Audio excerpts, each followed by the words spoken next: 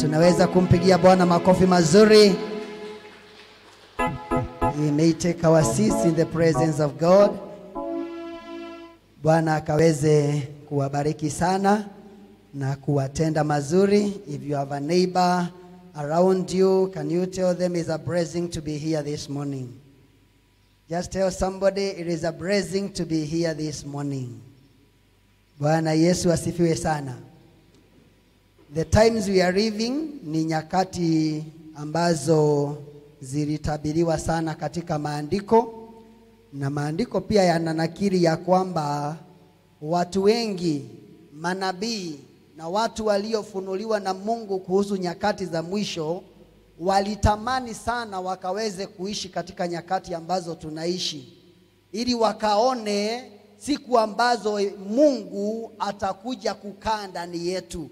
Because in the olden days, God never used to abide in the hearts of men and women. Lakini siku ya leo kupitia wokovu na kupokea Roho Mtakatifu, we are able to receive a portion of God in us. Praise the name of the living God. Na kwa hivyo, kama kuna watu wanafaa kufurahia ni sisi.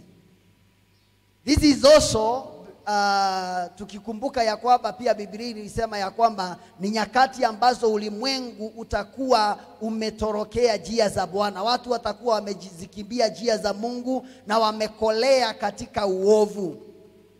But I thank God because the Bible says ya kwamba nao wakati wa Mungu ukifika, Mungu ataachilia revival, na ili kanisa la mwisho likaweze kuwa na nguvu kuliko kanisa la kwanza.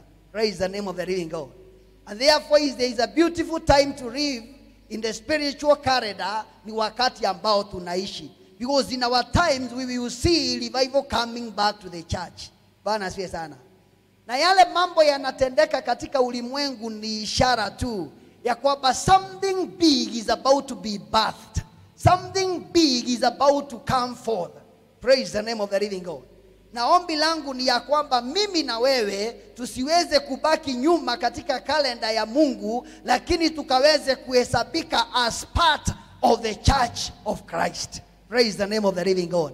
Na ili tusiwe spectators, tusiwe tunajiangalilia tu, lakini tuwe ndani na tuwe sehemu ya mwili wa Kristo. Praise the name of the living God. I'm excited in the Lord this morning kwa sababu labda ya wale hatujakutana. I'm Pastor Kerry. Nimeokoka, Yesu ni Bwana, kwa hivyo ninahudumu nikiwa nimeokoka, na ninashukuru Bwana kwa sababu ya neema yake. Nimeoa, niko na mke mmoja, tumebarikiwa na watoto wawili. General Alex is our firstborn, tulikuja na yeye. Ni watu mkono hivyo, salimia watu wa Mungu.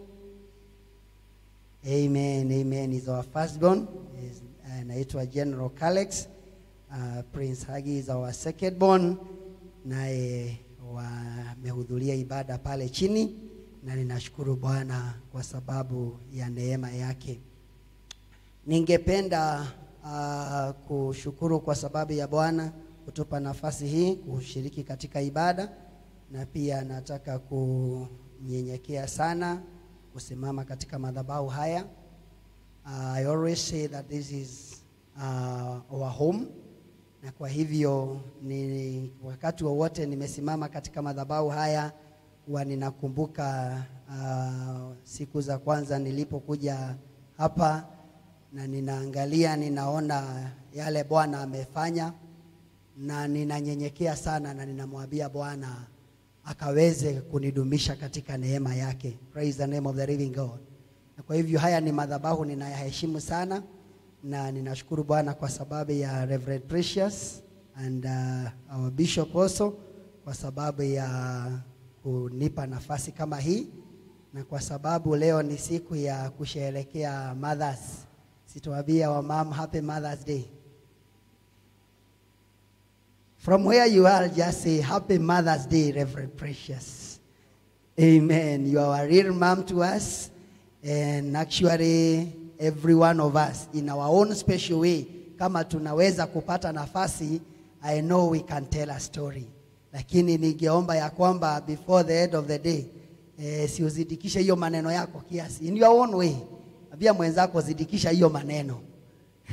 Bwana asiwe sana. Hiyo maneno ya Happy Mother's Day in your own special way before the end of the day, make sure that umeizidikisha na Bwana ataweza kutubariki. Sisi tupigie mama makofi mazuri katika jina la Yesu. If there is a woman seated next to you, can you tell them Happy Mother's Day? Ni vizuri kuwasherekea wadada wetu because ni siku yao na ni jambo ambalo ni baraka. Women are a great blessing. And we give God all the glory and we celebrate each and every one of you in a special way in Jesus' mighty name. So inue tu mkono sasa dakika moja ukaweze kuombea mzazi. Naweza kuwa ni mzazi ambaye alikuzaa akakulea, naweza kuwa ni a spiritual mom like our mom here, Reverend Precious, maybe that woman that has touched your life. It's always good to be a blessing to somebody. Kwa sababu Biblia inasema ya kwamba anayekubariki, atakaye kubariki naye Mungu ataweza kumbariki. Na kwa hivyo you can provoke somebody's blessings by simply mentioning their name before the Lord, na ili naye Mungu akaweze kuwakumbuka katika jina la Yesu Kristo mwana wa Mungu aliye hai. We give you all the glory, Abba Father, and we celebrate, my Father, all those that have just touched our lives in a special way. May you be a blessing to them, my Father. May you find Jehovah, King of all the glory. May they find favor before you, my Father, in the mighty name of Jesus. We give you glory and praise, and we celebrate you because of letting them come our way in the name of the Lord Jesus Christ, oh God. We thank you and we honor you, for it is in Jesus' mighty name we pray and believe. Amen. Tupigie Bwana makofi mazuri. Amen. Amen. Mungu akaweze kuwabariki sana. Ningependa nikaweze kuleta ujumbe kwa zile dakika chache ambazo zimesalia, na ili tukaweze kuzungumziwa na Bwana kutokana na neno lake. Na ningelipenda tukaweze kufungua Biblia zetu katika kitabu cha Kutoka, that is kitabu cha Ufunuo, the Bible in the book of Revelation chapter 3 verse 14. Na niliona technician wetu wako na Biblia ya NLT. Kama iko New Living Translation, I would prefer to read from that version, na Bwana ataweza kutubariki sana. Revelation chapter number 3 verse 14. Kwa zile Biblia ziko na header, yangu inasema pale juu ya verse 14, message to the church in Laodicea. Na hii ni ujumbe ambao uliandikiwa ikiwa ni ujumbe wa 7 kwa yale maujumbe ambao Yohana aliambiwa akaweze kuandikia makanisa.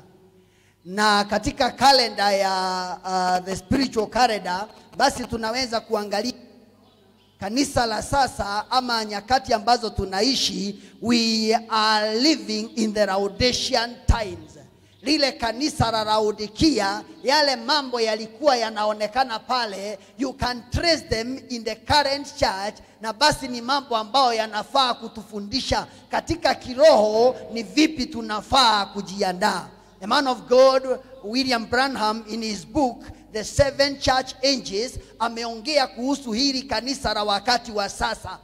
Na kati ya mambo ambayo yanaonekana katika kanisa hili, because I will be speaking about causes of backsliding. Causes of backsliding. Katikati ya yale mambo yanaonekana kanisa la sasa ni ya kwamba watu wengi wanaondoka katika njia za Bwana, lakini wanaendelea kuwa wafuasi wa kanisa, wanaendelea kuwa wanatumikia Bwana katika madhabahu, wanaendelea kuwa na testimony, and yet they have backslidden from the way of truth. In the name of the living God. Na kwa hivyo siongei kuhusu backslider yule yako kwa club sahi, siongei backslider yule ambaye tunaona hakuji kanisani. I am speaking to the church in our times. Praise the name of the living God. Inua tu mkono uambie Bwana, ninakataa kubackslide katika imani, lakini ninaomba Bwana unipe nguvu na neema ya kusimamia haki na kutetea wokovu wangu katika nyakati zangu. Ninakataa kuitwa Mkristo, lakini katika maisha yangu hakuna mazao, hakuna kitu kinaonekana. Ambia Bwana, ninaomba moto wako ukawake ndani yangu, na ili wherever I go, I will be on fire for you in Jesus' mighty name. May the Lord be gracious to us. Na Bwana akatupe neema ya kutimiza na kutenda mapenzi yake. Praise the name of the living God. Backsliding is simply the act of backing down from the, or rather, changing from positive to negative. Backing down from a cause and taking a negative or an opposite direction. Praise the name of the living God. When you are pursuing a cause or pursuing something in your life, and then all of a sudden, for one reason or the other, you switch.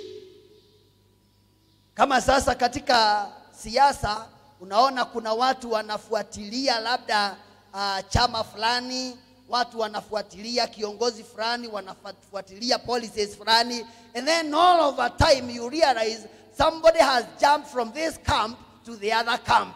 Mahali alikuwa ana support, sasa anaanza kuleta confrontation. Praise the name of the living God. That is backsliding. Yule mtu hajaacha siasa, lakini kile kilikuwa msukumo wake amefanya mabadiliko, na sasa ameanza kuinukia kile alisimama nacho. Na kwa hivyo katika kanisa, katika enzi zetu, tutaona ya kwamba kuna nyakati au wakati ambapo watu wanaweza kuondoka katika njia za Bwana na bado wawe ndani ya kanisa. In other words, we can be religious and not Christians. Praise the name of the living God. The Bible says, write this letter to the angel of the church of Laodicea. This is the message from the one who is the Amen, the faithful and the true witness, the beginning of God's creation. Verse 15. I know the things that you do. Can you tell somebody, Mungu anasema anajua? Just help me to preach to your neighbor and tell them, God knows. Praise the name of the living God. The Bible says, I know all the things that you do, that you are neither cold, nor, you are neither hot nor cold. I wish that you were one or the other. Verse 16. All right. But since you are like lukewarm water, neither cold, neither hot nor cold, I will spit you out of my mouth. This is Jesus who is sending a message to the church. The message is to the church of Laodicea. This is not a message to people who are outside the church. It is a message to the church. Praise the name of the living God. But in the Bible, we will realize that there are negative promises, or rather promises that are to be fulfilled by those people who will run away from the will of God. And there are promises that will be fulfilled by those people who have committed their life for the cause of salvation. It is upon me and you to choose which scripture that we are going to fulfill in the Bible. I pray to God that you do not fulfill verse 16 of the book of Revelation chapter 3. Praise the name of the living God. Bwana Yesu asifiwe sana. Na sasa ningependa tujiulize, I'm going to look about, if time allows, tutaweza kuangalia sababu tano ama 5 causes of backsliding. And one of them is self-confidence, which leads to staying around sin. Self-confidence. Self-confidence. Tunaongea ama ninataka kuongelesha Wakristo walio ndani ya kanisa. Tukienda kule nje tutawaambia waokoke waje kanisani na ili wakutane na nguvu za Bwana. Because the word of God is not just stories, but in it carries the power of transformation. Praise the name of the living God. I like the glorious joy statement which says we teach for life transformation, or we teach to transform lives. And therefore the word of God is not just about stories. The story of Lazarus, the story of Samuel, the story of this man of God. But in it carries the power of transformation. Praise the name of the living God.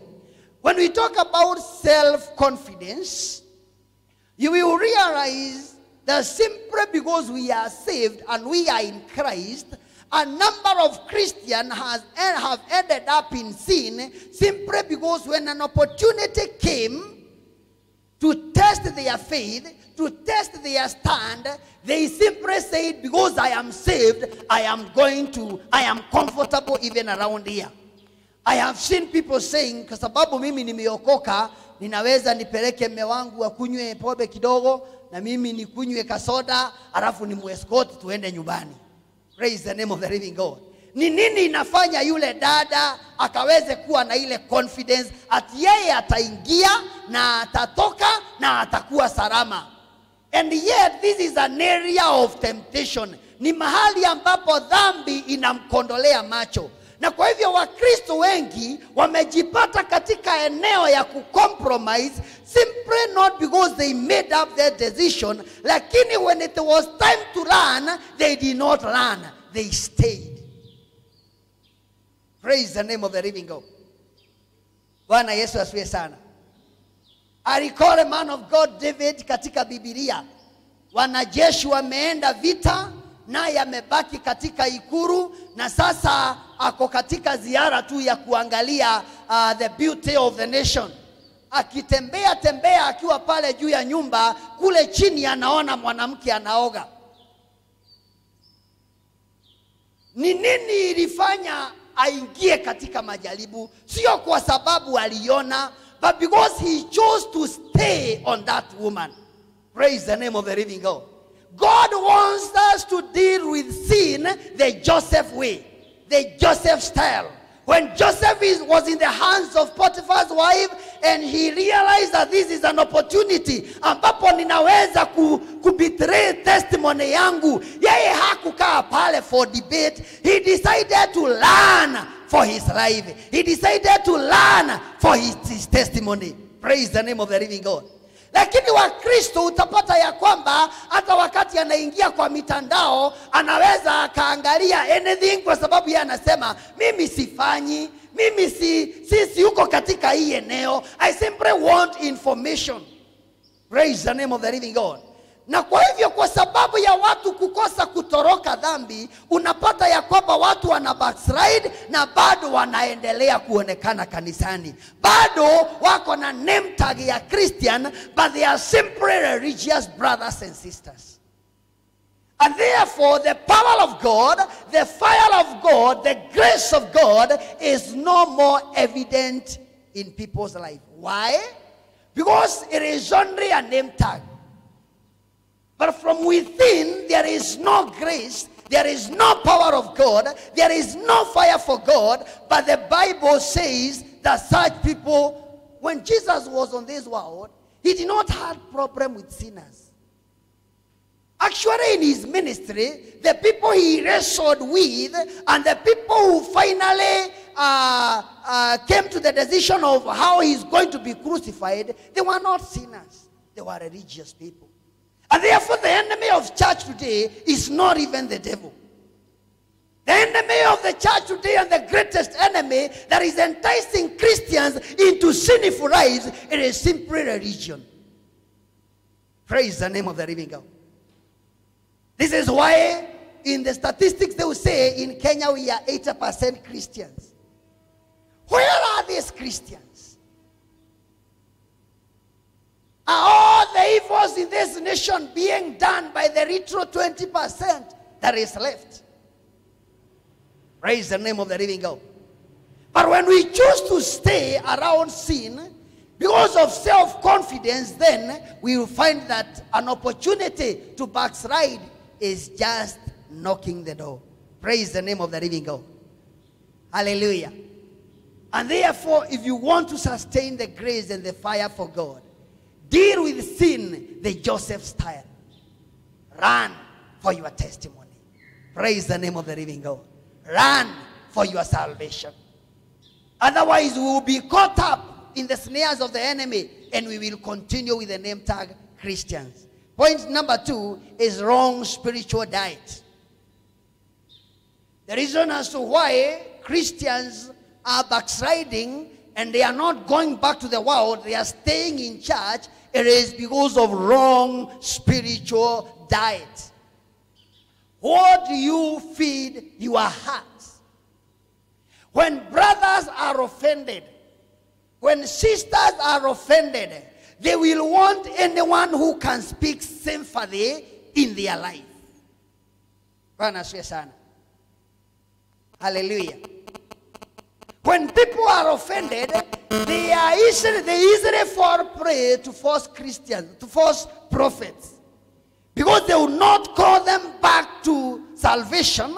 They will not call them back to be sincere in their work for the Lord, but rather they will try to cover up and bring false prophecies. When Christians are desperate, sometimes they think that God has not answered their prayer. They will be quick to go to those people who are not teaching the word of God in truth, simply because they will promise them fake miracles.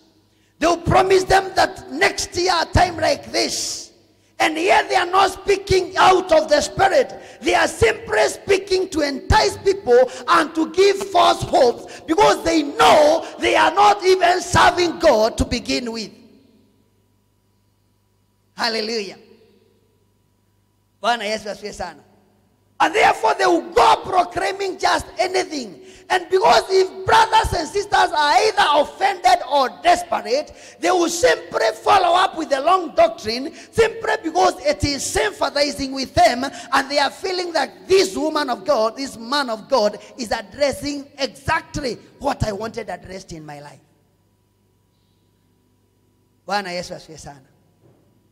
And therefore it is good to pray to God that yes, we may have needs, but pray to God that you don't become desperate. Praise the name of the living God. In the course of our Christian life, you will realize that some other times people will be offended because of one or two reasons.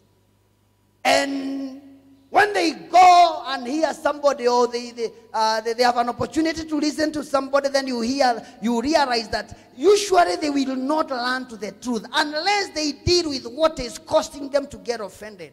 Then you find that they will want somebody who will speak in a certain way. When God delayed to answer the prayer of King Saul, he said, get me a sorcerer.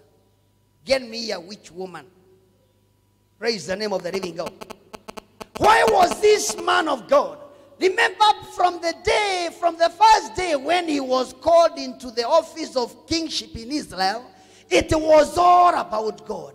He is anointed, and a few hours later he is speaking in tongues. The power of God has heavily come on this man, and a time comes, and because he is offended with God, God is not answering prayers. He is offended. He is desperate. There is something he wants, and God is not easily answering or quickly answering. Then he says, get me a witch woman. Get me that sorcerer. Praise the name of the living God. When Christians are desperate, they easily fall prey to false teachings. May the Lord help us. Praise the name of the living God. Point number 3 is failing to establish boundaries. Failing to establish boundaries in a Christian's life. When you realize that at a certain time in your life there are no do's and don'ts. You can hang up with anyone. You can go to any party. You can drink anything. You can eat anything. As long as you say, I'm a Christian, then you find that you will easily backslide and continue with the name tag of a Christian on your forehead. It is the simple rules we set in our lives that will help us to deal with sin when an opportunity has come in our life. Praise the name of the living God. It is the boundaries you have set that will allow you not to follow a group of young men and women, a group of workmates, a group of those people who are feeling like is an elite group. We associate together. We are this and that. We have done this together. And therefore, because group yetu imesema tufanye hii, ama tukule hii, ama tuende pale. If there are no do's and don'ts, self-developed and self-governed principles, then you will find that utaingia katika dhambi na utakolea mahala pale, and you will be a lukewarm Christian. Simply because even when it comes to your testimony, you will not be able to preach to those people who are in the neighborhood. Workmates, comrades, age mates, call them family members.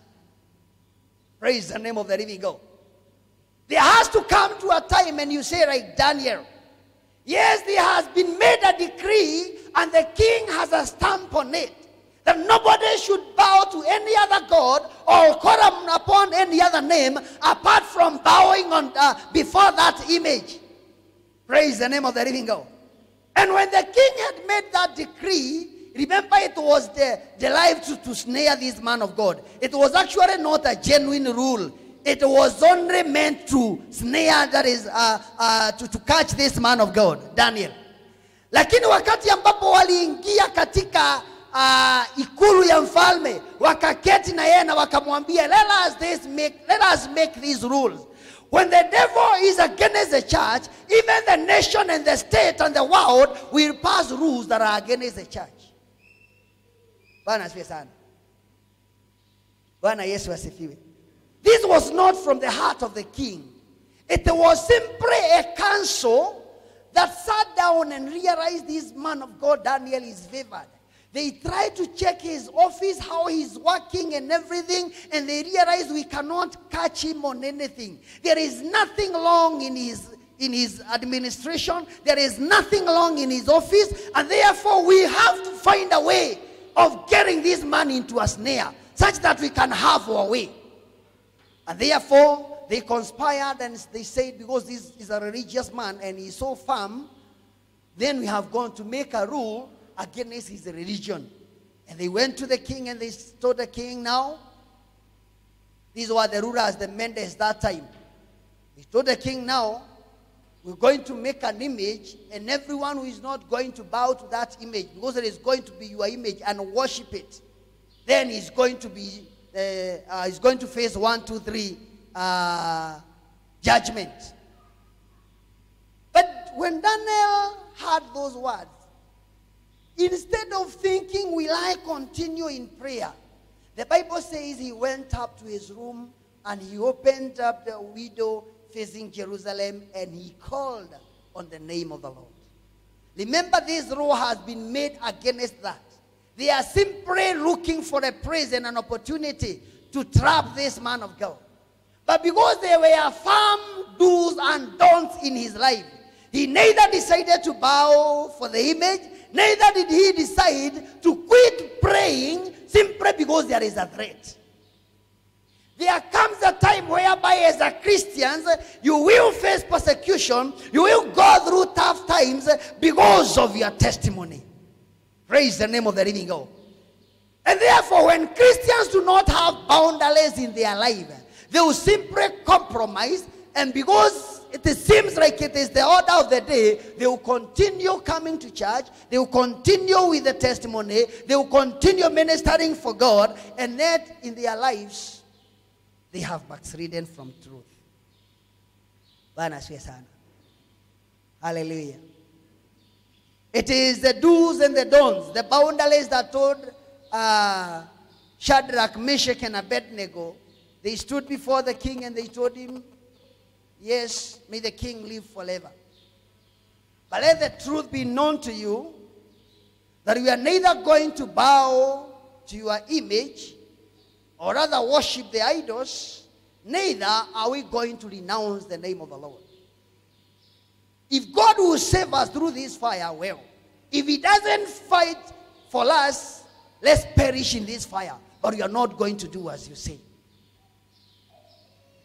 When we have firm boundaries in our lives, the devil will know this is a territory whereby I cannot freely come in and walk out. When there are no boundaries in our church, if this compound did not have a fence, then we will find that anybody can come and graze around here, anybody can come and dry their clothes here, anybody can walk in from right and left, simply because if you have no boundaries, you become a no man's land.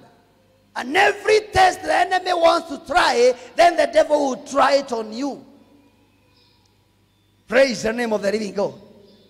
Far be it from us, and may the Lord give us the grace to establish boundaries in our lives. Number 4 is a desire for a good life.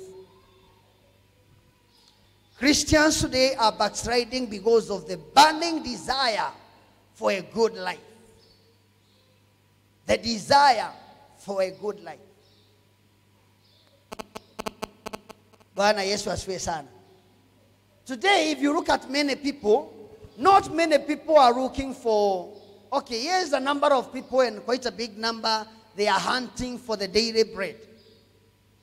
But you find that many people are now beyond the daily bread, and they are in the level of competition.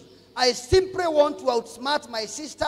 I simply want to be the best in the neighborhood. I want my house in the neighborhood to be the best. I want to drive the most modern car. I want the best dress, the best hairstyle. And therefore, because we are competing, then you find that many people will not be content with the retro that God has given to them.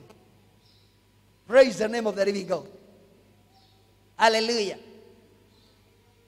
This is why you will find that a young man or a young lady who just finished Form 4 last year or this year, anataka by 3 months or by the end of this year, at least awe na kanyumba, awe anaendesha kagari, awe tumaisha tuzuri, awe anaweza kufanya hii na ile ingine.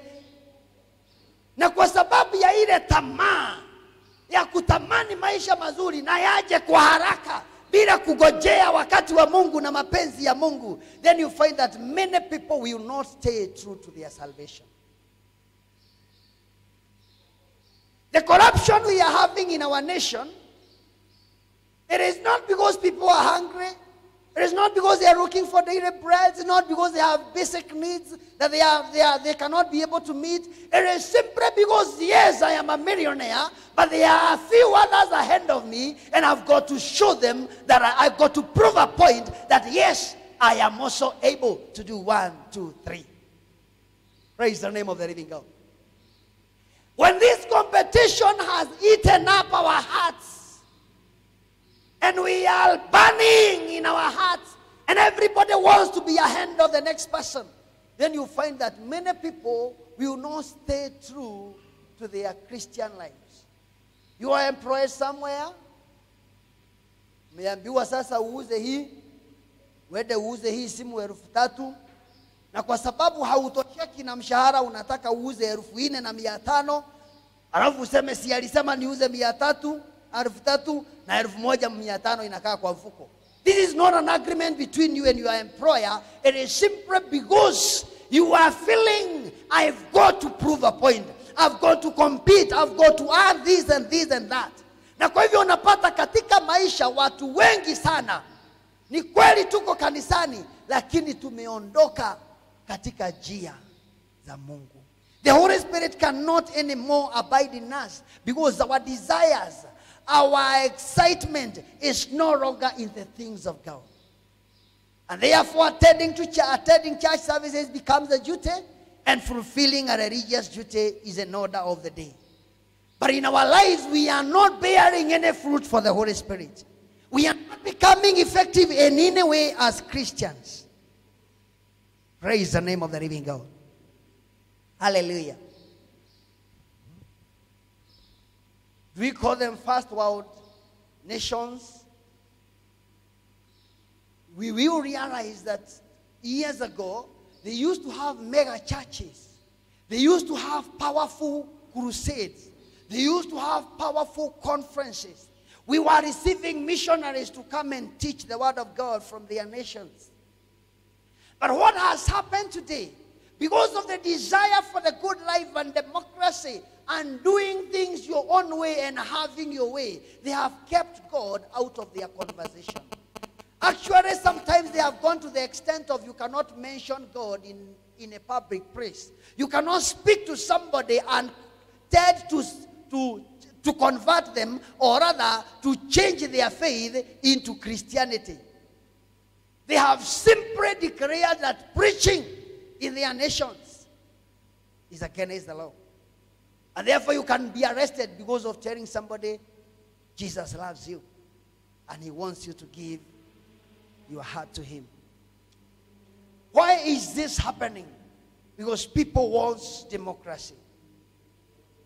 Even in our times and in our church today, if we would have that opportunity, people would run so much to bring democracy in the church. They want to do things their own way and still serve God. They want to do things their own way and still be called good Christians. This is why people are backsliding, where they are still in the church. Praise the name of the living God. May the Lord God help us. Finally, spiritual readiness. Spiritual readiness. I think that's the fifth point in our lesson and the last one. Mungu anapendezwa na bidii. God himself is a worker. Praise the name of the living God. God himself is a worker. And therefore, he expects that in our lives, we are also going not to be just live because the day has come, but he wants us to have a purpose for life, and not just a purpose, but to actively pursue the purpose of our lives and the goal of our lives, and especially in the Christian calendar, in our spiritual program. When a Christian is lazy, they will spend from Sunday to Sunday without opening a Bible. Then you find that they have nothing to feed their spirit man.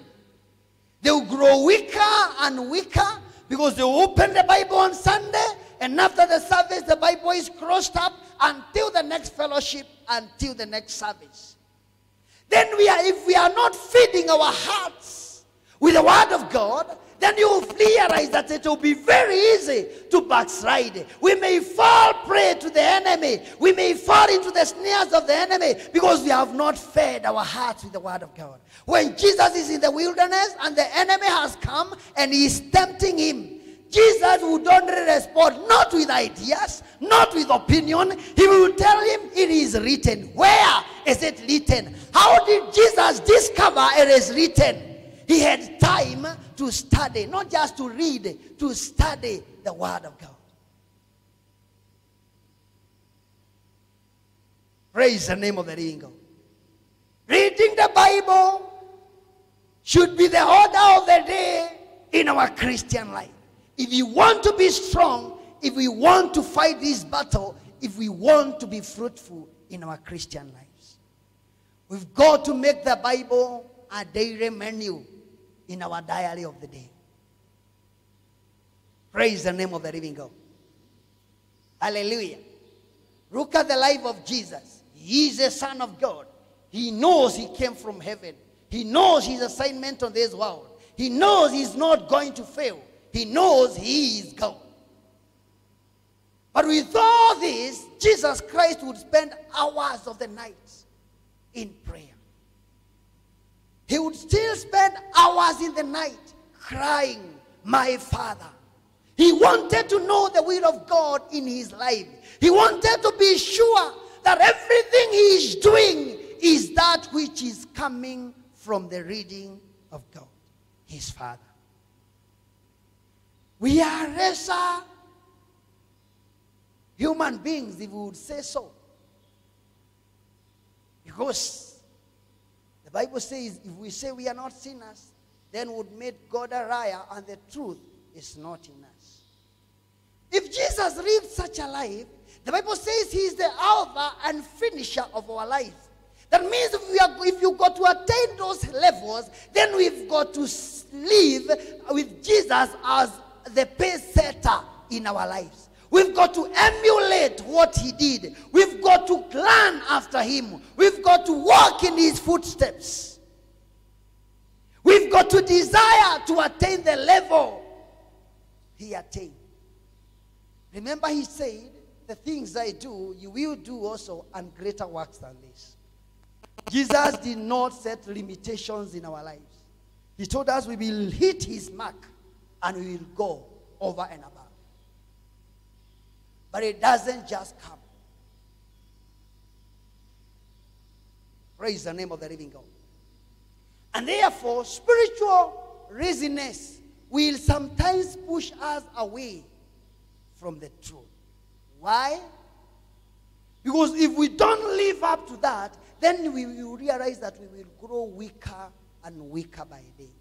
It is not the will of God. The will of God is that we attain the stature of Jesus Christ. Praise the name of the living God. Bwana Yesu asifiwe wapendwa. I want us to rise on our feet as we end this. I want you to make a personal prayer.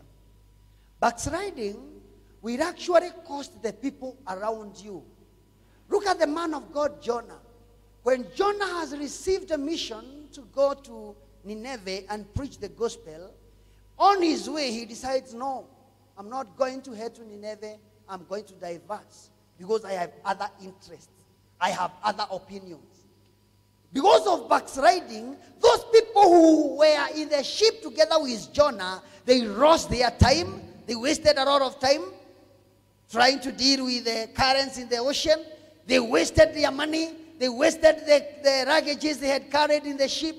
And therefore, when people backslide, it will not only cost you, it will also cost the people around you. Remember Achan in the days of Joshua. This man of God is a soldier. He has not lived to the expectation. And because he has defiled the rule of God, then you find that Achan, badala ya kupokea kibali, anafanya jeshi la watu wa Mungu likaweze kuuawa. Na yeye hauawi. Lakini jeshi la Mungu akienda vita linauawa. Kwa nini? Somebody has backslidden. Somebody is costing this army. Praise the name of the living God. Wakati mtu ana backslide, sio yeye mwenyewe tu anaenda hasara. Even those people around you. We rise on our feet and speak about our spiritual journey. God wants you and me to live up to the stature of Jesus Christ.